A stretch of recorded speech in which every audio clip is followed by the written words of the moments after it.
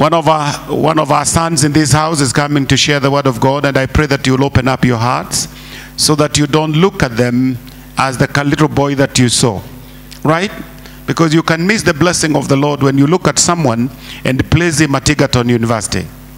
The very minute you place them, you are missing something. But if you took them and placed them in the altar of God as a servant of the most holy God, then you will receive the blessings that befit the prophet of God. So we want to honor the prophet of God for the hour. And as he comes, we'll also introduce the friends that have come from the Winners Chapel, Nakuru, and this will be fantastic. Let's all rise and welcome Francis Omedo, who comes to share God's word with us in the name of the Lord. Come on, lift up your hands above your head and give Jesus a mighty shout of praise. Hallelujah. Give him praise. Thank you very much.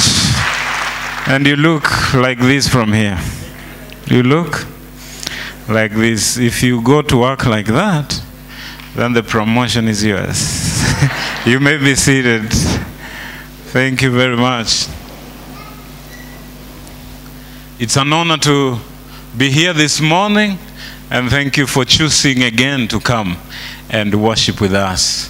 Amen. I want to introduce, Virginia was just been here. We went to the same school. Inaitwa Egerton. How many Egertonians are here? Egerton, Pale, Dr. Chege, Zipporah. Zipporah was our CU secretary, so, and Professor Kuria and the team. So, ni kikundi kikubwa. And let me do a full disclosure that I'm part of the navigators because I was raised by one. So when they start looking for perspective from a navigator's son, I'll be able to come. I'd like us to go straight to God's word. I'm reading the book of John chapter 2. John chapter 2. John chapter 2 from verse 1. If you can give us a bolder font, there are some people's eyes here who are not able to see properly. By the way, do you know your neighbor? Mburu alitufundisha you need to know your neighbor in front and back, so that if you miss your wallet or something, unasema alikuwa ni brother James. Behind, turn behind. Ujue ni nani huyo umekaa naye, just in case you lose something.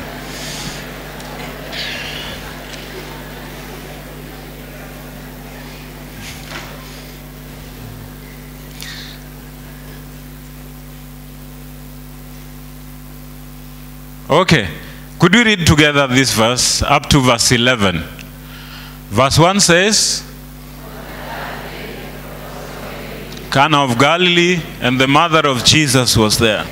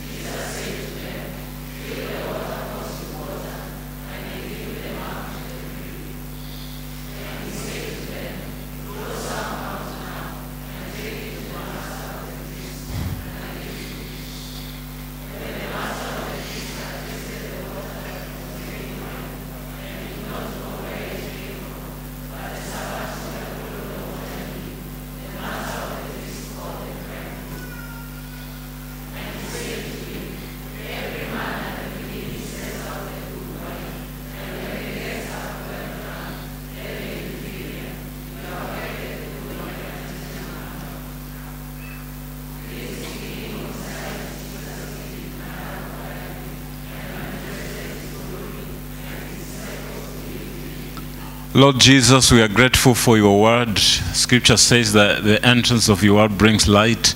I pray that in every crevice of our heart, every dark place of our heart shall receive the illumination of your word, and that we shall manifest your glory through our lives. This is our prayer in Jesus' name. Amen. Now, when you're reading scripture, anytime you read scripture, of course, before you interpret scripture and apply, you want to do observation to see what you're able to find out what you're able to see from the passage that you're reading. For the 11 verses that we have read, I think you have observed some things. For example, if somebody was to ask you, what have you observed? Who are the people that are mentioned in that passage of scripture? Do you remember who are mentioned? Jesus, the mother, the disciples, the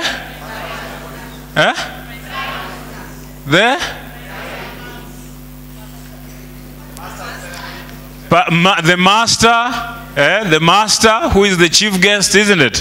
Who else? Servants. Who else? The bridegroom. Who else? Guests, isn't it? So there are many people that are appearing in this passage of scripture, but if you notice from the beginning that they came to the wedding by virtue of invitation, isn't it? They were invited. So Jesus is here saying to the disciple, come on guys, vijana wanasema watunguyas, tumeinvitiwa mahali. There is a wedding, and Jesus came with his disciples. Now, we have referred to this as the miracle because the Bible tells us in verse 11 that it was the beginning of the miracles, isn't it? And you realize in scripture, every time God introduces something is very significant. Anytime that something happens for the first time, it's very significant. Like when the Spirit of God was outpoured on the day of Pentecost, it was very significant. If you read in the book of Acts, when God was ushering the church into a new dispensation of things, a new way of doing things, because in every season, God reveals his will differently according to the people that he's talking to or dealing with at that time. So these people gather at Galilee, Cana, because of a wedding. It's a social event, and Jesus has come to celebrate with some of the friends there, and he has carried along his ministry team. They come to celebrate. But there is a problem, because anytime you are dealing with a miracle, you are dealing with a divine intervention to a physical problem, isn't it? Because you only say it's a miracle when it is beyond the ordinary. When something has happened that you cannot explain, then you say that is a miracle. So a problem has happened in Cana of Galilee that the event organizers misinterpreted or miscalculated the amount of wine that they were delivering to the people, the guests. There may be because it was the constraints of the budget, or it was just poor calculation. People are more than the wine. And so the mother of Jesus is approached. Now, there is something about this passage of scripture that people either do not notice or they just run away from it because it is not acceptable. It's not palatable. For instance, when you read this, did you notice that you should be disturbed by the answer of Jesus to the mother? Did you notice? Come on, let's go read again. Mothers, and take note of this. Now, this is your son. You say, these guys are in need of wine. Let's go back to verse 6. And let's read. This is your son, right? Now let's go back from verse 4, I think. From verse 4. Let's go back. Now, before Jesus answered, let's look at the polite request of a good mother to a son. Verse 3. A good mother who does not want to exasperate the son. Verse 3 says, And when they ran out of wine, the mother of Jesus said to him, they have. It's just an observation, isn't it? It's just an observation. I noticed, son, that they do not have wine. Now, verse 4. Jesus said to her, woman.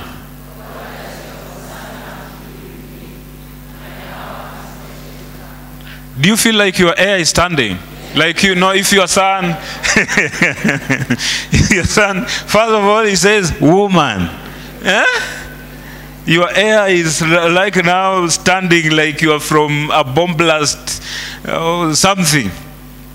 But you see, if you look at, because the writing of scripture is not our normal English language. That's why most of the time when you interpret it literally from whatever, because Greek is a very rich language, isn't it? And sometimes when you translate it, you don't get the right meaning. But that's not what we are preaching today. Maybe you come for a Bible study and we look at how to answer your mother, all right? How ought you as a Christian to answer your mother? Praise God. Now, but by that answer does not mean he won't do nothing. So he calls his team and he says, please take gallons of water and pour it, because there was a stone basin. And he says, in the manner of the purification of the Jews. Now you'd ask yourself, why is that statement very important to this passage? Why do we need to include the statement that this was in accordance to the purification of the Jews? Because you realize in the structure of the tabernacle, you would not enter the temple without first purification. And the people who have their religion originating from the east, you'll find them doing that. For example, I think you have seen the Muslim community have some bottles and they wash their hands and their feet, isn't it? Have you seen that? They wash their, anytime they do something that they feel defiles them, they cleanse themselves. For example, if you go to the washroom, that's defilement, isn't it? It's, huh? You know, we come from this sacred background where in my own community, if you are in the washroom, you are not even supposed to answer. You are not, if people call you, Francis, if you are there, so in our traditional African setting, this is not the holy place only. You also have other holy places where you are not, it's a taboo to call somebody in the washroom. So if you did, because it was a defiling moment, when you come out, you are able to wash yourself. But in the manner of the purification of the Jews, because not everybody was allowed inside the temple, because you have walked in your defilement. And if you look at the law, there were so many things that would defile you. Because if you read the Old Testament, I don't think you'll be able to move forward, because you'll be paralyzed by inability to obey the law. Have you ever noticed? Because scripture tells us, Deuteronomy 28 verse 1, it says, if you are diligent to observe all the commandments that I give you this day, then this blessing shall come upon you. But most of us read the blessing thinking that I will be the head and not. But you see, that blessing is pegged on the obedience of the law. And it says, if you obey all, not 90%, not 30%. And James says, he that offends the little part of the law is guilty of all. That means in the old covenant, it was impossible for any man to live a righteous life. Because the law could not allow you. Once you break the little command, you've broken all. Let me give you bad news. It means also that if you've broken any little law in the book, you cannot even command any blessing that he has called upon you. For he says that you must obey all the commandments of the law. So in the purification, when you came to the temple, you are supposed to cleanse yourself so that you are able to be to approach or sit together with the congregation of the saints. And remember, even in the purification, you are not allowed into the inner chambers of the tabernacle. You are just in the courts. Because only the high priest had the entrance inside the Holy of Holies. Are you following? So it means only one guy. And even that one guy, it was a matter of death and life. Because you'll be tied a bell around you so that if that bell does not ring, we know you are already dead. It was a very solemn moment.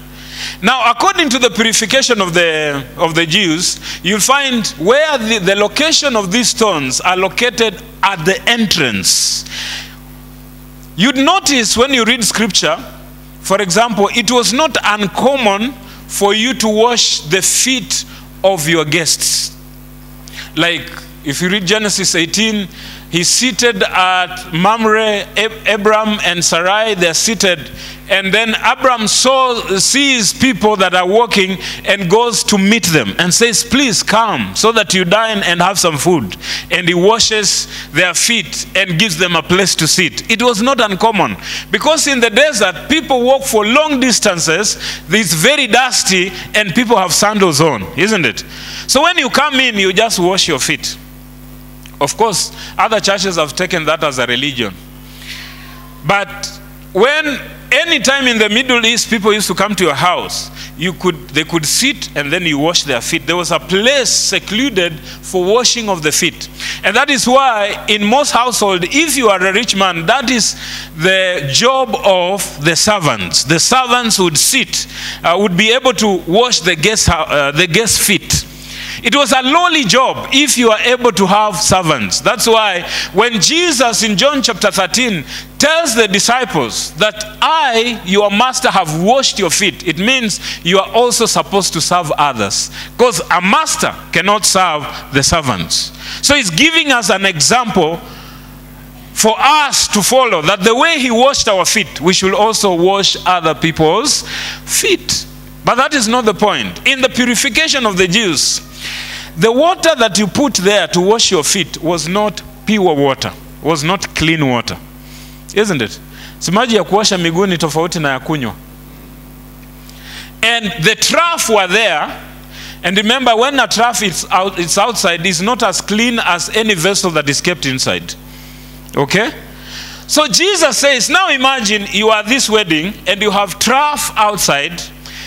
And the mother comes and says, we need wine. And Jesus called his crew and says, fill these troughs with water. The disciple must have said, Diogo, you are crazy. Yeah? This is dirty trough, isn't it? Maybe we go and get some buckets from the house. Maybe we get some good equipment from the house. But he says, fill.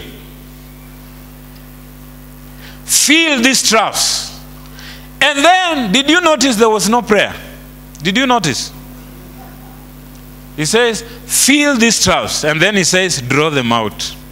Now, pick the right vessels and take it to the master. Now let's go back to verse 6. What does it say? Verse 6. John chapter 2, verse 6.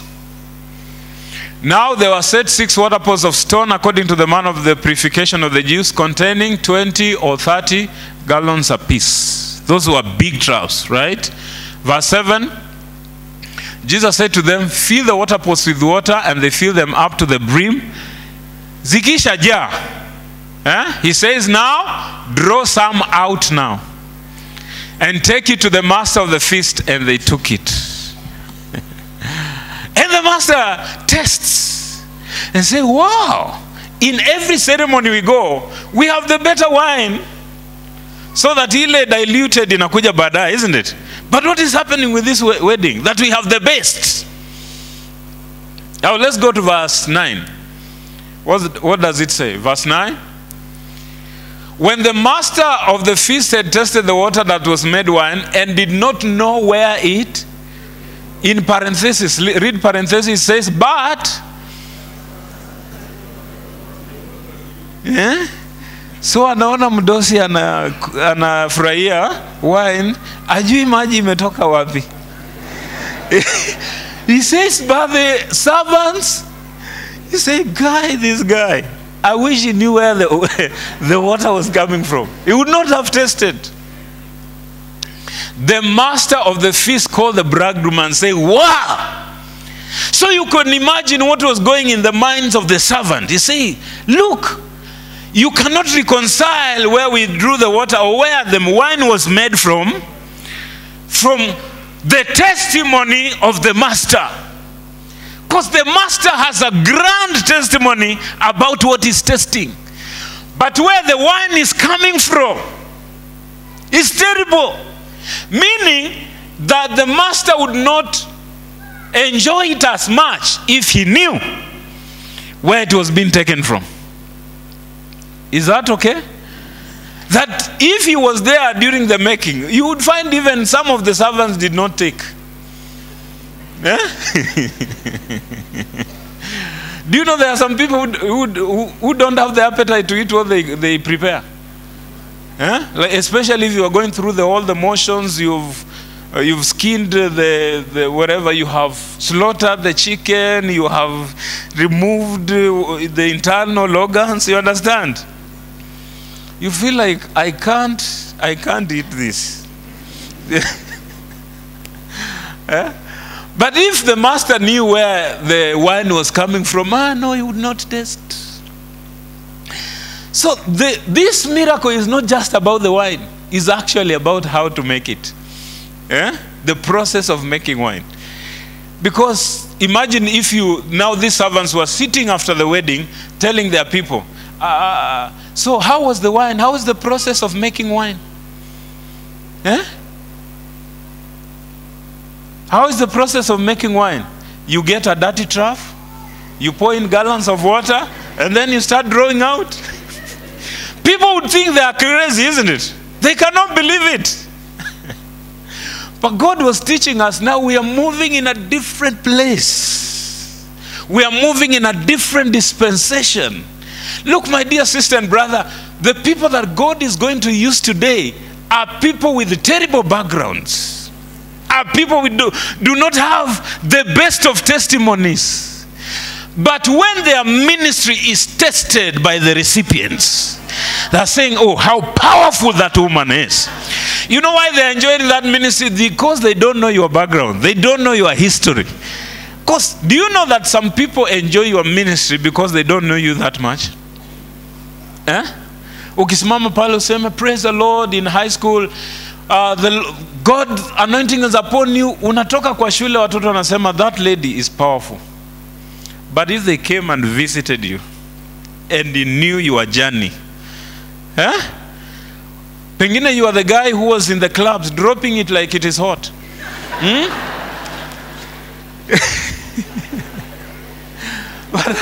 But now you are this polite girl, loving the Lord, explaining the gospel. And you today have the patience because you are seeing this girl is just as stupid as I was 10 years ago. Now you have the patience because of what you've gone through, isn't it?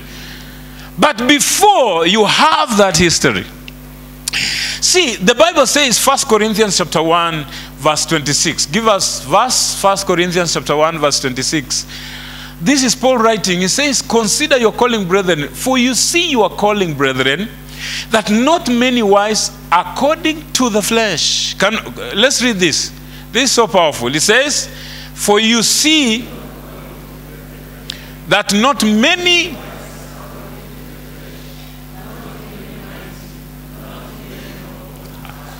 verse 27, but God.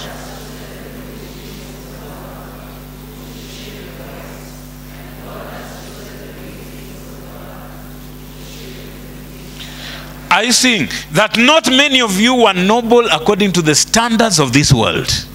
Not many of you were wise. There is a time you could gather even with your friends, they don't want you to open your mouth because of your expression. You see, your excellent expression of your foolishness. Even the foolish say, huyo jamani mjinga. You could not, but look at you now. You are now a guy that people are calling for. He says, we cannot move until so-and-so has come. People, we were not the wisest. We were not the noble. Not many of you were rich according to the standards of this world. But why would God choose you that is weak?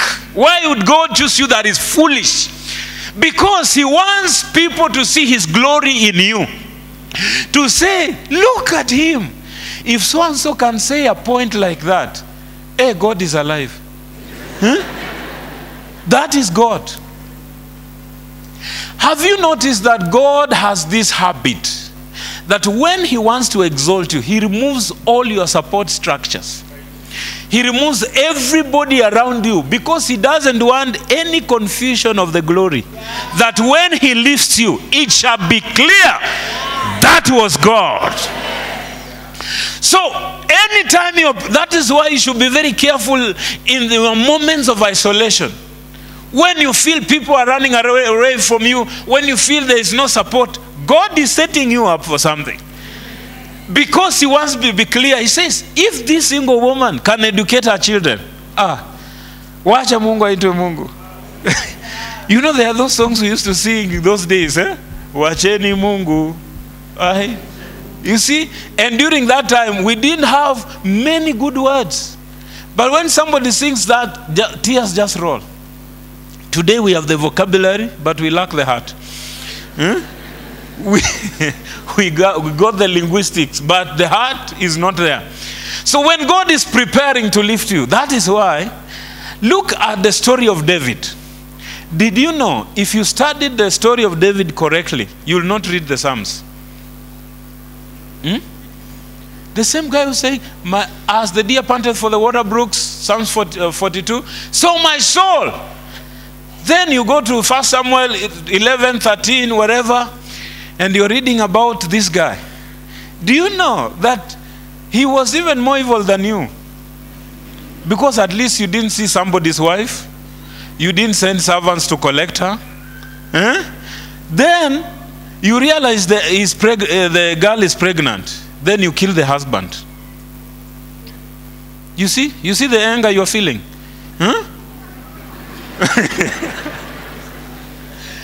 Then on top of that, after the guy is dead, now she's alone to raise her children. Now you marry the navigator. You understand?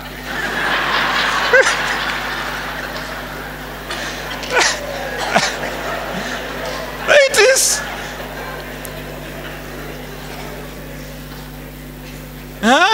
All this time, do you know, all this time his conscience has not woken up. Would you imagine that you have committed adultery with somebody's wife? You've killed a husband. All this time your mind is not yet waking up to see, hey, what am I doing? Then you come and say, hey, I want to be like David. Really? And most of us is like that trauma that we feel. You know, when your mind undergoes a lot of trauma, it tends to block that memory, isn't it? You block that area of your life. Some people even lose memory on that, isn't it? Because and some of us, when you read scripture, we have that kind of trauma. When you read characters in the Bible, you want the good parts. You don't want the adulterous David. You don't want the killer David. No, you want the good one. He says, I want to be like David. But you see, why David was so great is because David was so weak. Why was Moses the greatest guy? The greatest leader? Because he had a lot of problems. The goodness with knowing that you are weak is now your total dependency on God. You know, God, if I do not depend on you. That's why Moses was saying, do not make us leave this place without your presence. Because Moses knew. What kills most of us is that we think we are strong. With my PhD, this one I can handle. And then you get a PhD guy who has just been confused by a little girl, a fresher in the university. He's saying, me, I can sell even myself. Guy, all this discovery on algae cannot tell you that you are you know, Saitoti did the algebraic value of 0. Yani you study 0 until you know. But then you have a little girl who is just 19 years old, making this great guy lose his mind. Why? Because he believes that he's strong, isn't it? Do you know that any place of your weakness, you are conscious? Any weakness you have, when you encounter that problem, you are conscious, isn't it? The things that kill us are those things that we feel we are strong. When you go to a place, you know, Mimi, I'm strong. I cannot be disturbed. I remember a guy who came on TV and said, I cannot get angry. At all. Mimi, anger is none of my problems. So he sat at the interview, and this guy started, so you are saying you can't get angry at all? Says, no, I can't. I can't get angry. For what? Nobody can give me a reason. So you are saying whatever happens, you can't get angry? No, he says, no. Do you really mean that you can't get angry? At all? Says, no, I can't. Why are you asking again? Says, no, I just want to know. You have said you can't get it. Yeah, I've repeated for you like 10 times.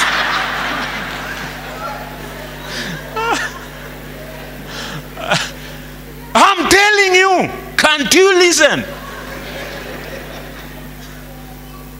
Because that's where he thought he was strong. If you read and study the people God has used in Scripture, you'll know you are a candidate.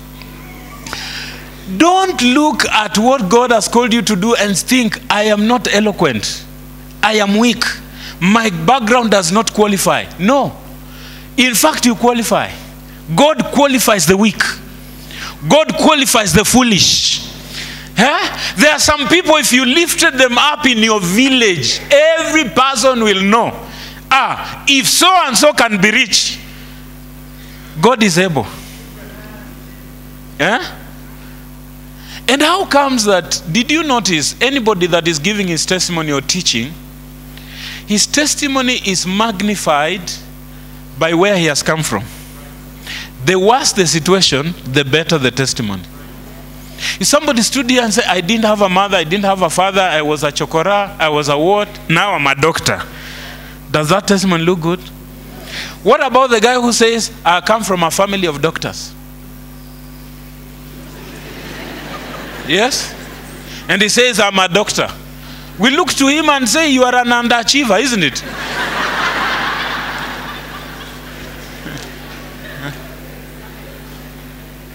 The magnitude of success is not what you conquer. Is the journey you've taken.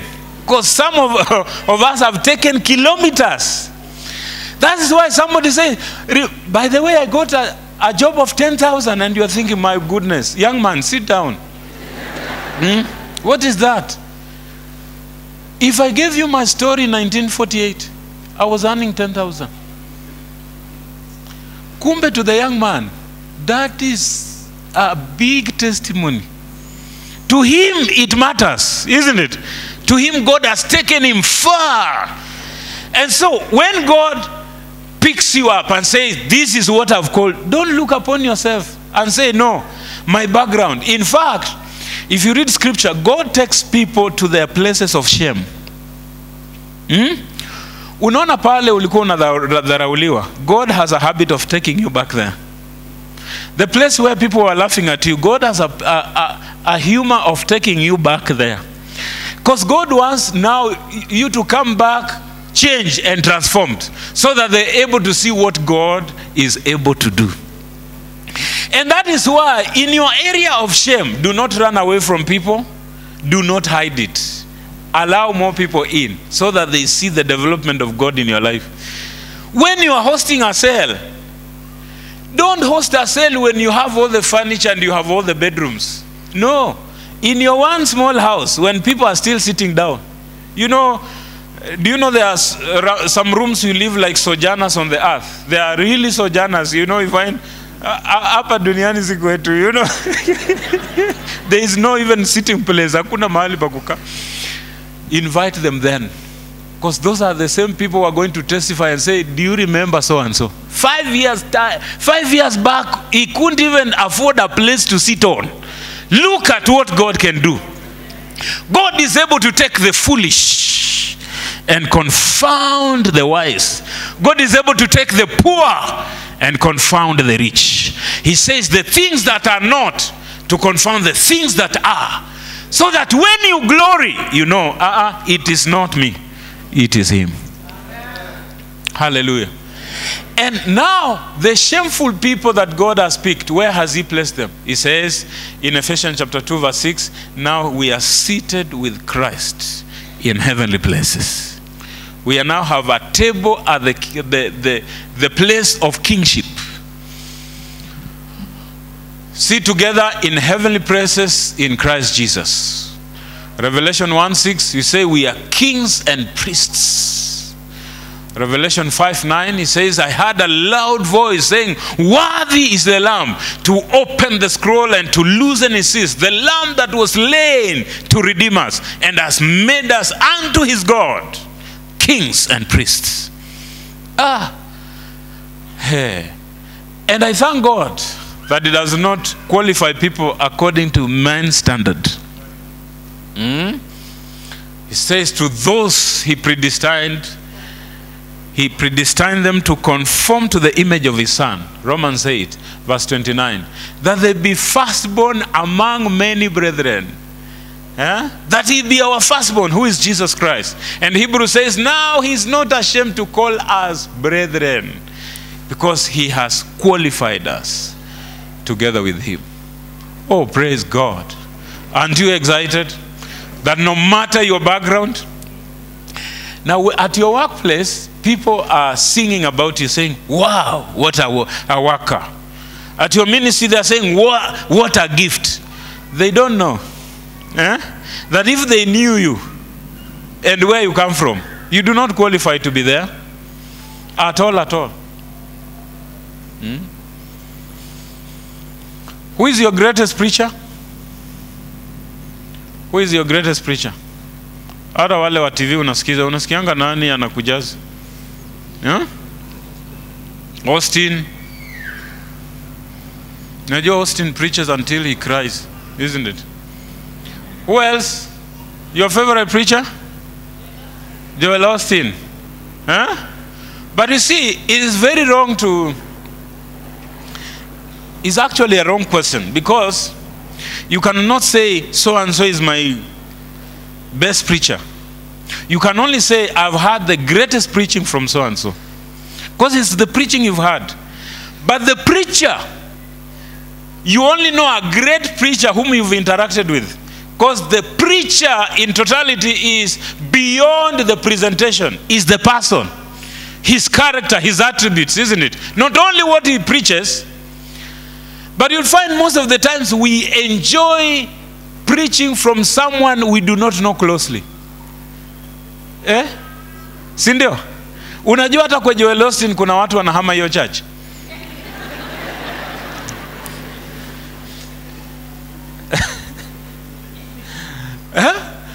Mimi nimehama kwa TDJX. It's so boring. Na wewe uko hapa na DVD unasema my God. Because the 30 minutes that you see on TV is not the life at Potter's house. No. The preacher. To know the preacher means you know him. And now it takes you character to enjoy a preacher. Meaning that you enjoy preaching from somebody you know. Because you know he's preaching about prosperity. And you know where he stays. He's preaching about how to raise godly children, and you know his children. And Paul tells us that we give life even though we are dead. Do you know it is possible for a pastor to minister healing to you even though that he's sick? That it's possible for you to be rich from a broke pastor.